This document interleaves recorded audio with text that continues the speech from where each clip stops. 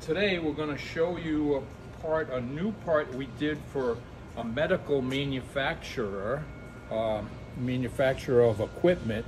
And this is a pulley, a new design, which a couple of months ago we helped them develop a finishing process for it. So now with the new product, they need to go and get capital equipment approval. So in the meantime, Bel Air is helping them out by running 600-piece validation batch for them for production. Ben here is going to start up the first set for these. He's got them all loaded up in the machine. He's going to start it up and let it go.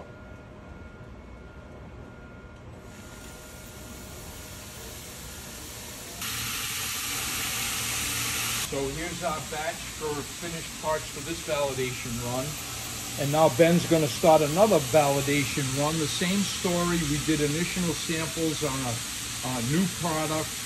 And now we're going to be able to run another validation set for a machine shop in the state of Maine. Once we're done, the customers will get these parts, put them through their production and validation set, and they'll be ready to go with new product for them and a new and improved way of processing their parts. We'll see you next time around. Come back again.